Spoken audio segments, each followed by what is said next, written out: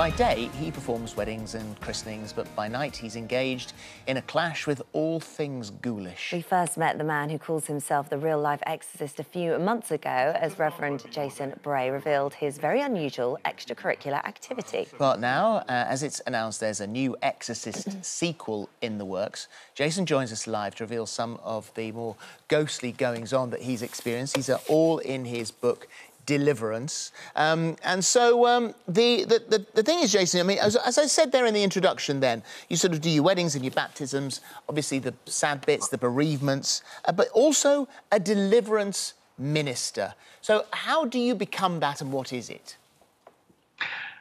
Right, deliverance minister is what, you know, sometimes we're called exorcists as well, but we try not to use the word exorcist too much because it conjures up all sorts of images of, you know, sort of Hollywood films and spinning heads and all that sort of thing. Don't know what the new film's going to be like, but maybe a bit of a spoiler there.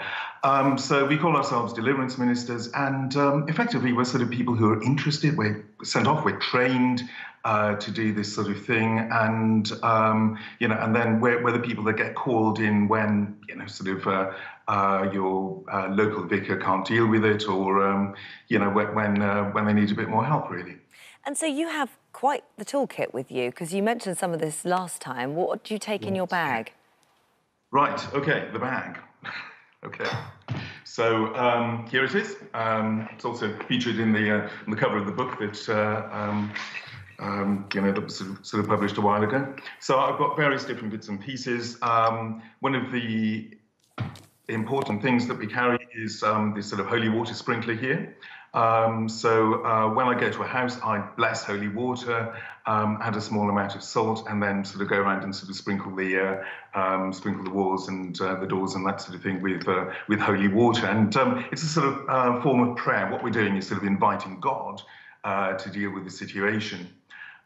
So that's sort of, you know, something that we almost always do. I've also got a sort of communion set in here. So I've got, gosh, there you go, chalice, which is, you know, the vessel that we use for the wine. And I've also got paten, which is the plate that we use for the bread at the Eucharist, at the Mass, if you like. So, so sometimes we'd bless the house, and sometimes we'd celebrate a Requiem Mass to, you know, just to sort of ease the soul from where it is now to where it should be. Where it should be. Jason, you were once out, you know, plain clothes as you describe it, and a guy came up to you and said that he needed your help, and it surprises me. I mean, you're in the church there, you are trained by the church. This is accepted by the church, encouraged by the church, insured by the church. So you know, it's one of those things that we would always have thought, oh, this is frowned upon by the church, but in actual fact, it is encouraged, and as Holly says, you're insured by the church. So this guy that came up to you is one of the many stories that you tell. Yeah. Okay. Basically, what happened? It was absolutely glorious. Gosh, summer day. It was a sort of classic barbecue weather, really. And so, you know, we'd been to the beach, we were sort of getting out of the car, and I was outside the church at the time. This was when I was in the cathedral in Newport in South Wales. And I was in my civvies, I haven't shaved, you know, sort of T-shirt, jeans, you know, the lot, getting the kids out of the car. And a guy walked up to me, young guy, looking slightly agitated, and said, "Are you the priest?" I sort of looked at him and thought, you know, what do you mean? What do you know, what do you want? He said, no. He said, "Are you the priest?" I said, "Well, yeah, I am." And he said, "Because I was told that if I stood here, I would meet the priest. And what I need you to do is to come home and bless my, you know, my baby daughter, because she's not thriving," is the word that she keeps getting infections and that sort of thing. And he said, "Will you come with me?" So, so he sort of tried to encourage me to sort of effectively get into the car with him, which is, you know, a bit of a risk, really. But I said, "Look, you know, tell you what I'll do. If you tell me where you live, I'll come along and I'll do, you know, I'll do what I can for your baby daughter."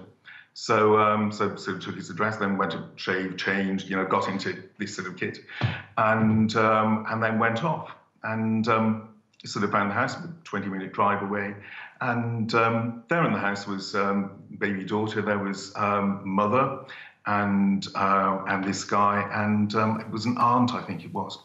And she said that she was a sort of psychic, really, and that somehow she felt that something had almost attached itself to the baby. That when you looked at the baby, sometimes she was sort of looking away, looking at somebody else in the room, and sometimes she said she looks at you with old eyes, which was a sort of strange thing. And she kept getting these infections. She just wasn't, as I said, thriving was the word they kept using. So sort of inquired about the baby. If you had her baptised, and they had christened. So. So I blessed her. I anointed her with the oil that we sometimes use, and I've got a pot of oil here that I carry around with me. And oil that's blessed for healing. And then the aunt said, "Yeah, that's it. That's what you needed to do. It's all gone." The atmosphere changed completely, and they, quite happy and relaxed. And I love the fact that once you'd done that for the entire family, they invited you for a barbecue that afternoon, which I think is absolutely Jason, thank you. It's as always lovely to talk to you. Thank you very much indeed. Deliverance is out now. All sorts of stories in there. Some that will, I think, really, really surprise you, especially as they come from a legitimate man of the cloth and not a Hollywood movie. Thank you very much. Good to talk to you.